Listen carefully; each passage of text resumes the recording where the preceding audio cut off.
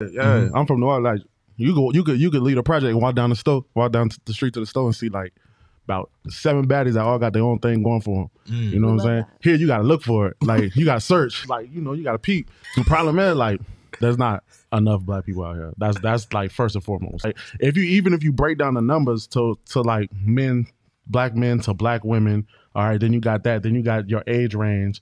Then you got like who has under 2 kids. You know what I'm saying? Then you got like who actually has like a real job. So then once you get that, now you in like a hot 100, right? Wow. So when you in a hot 100, here's the problem.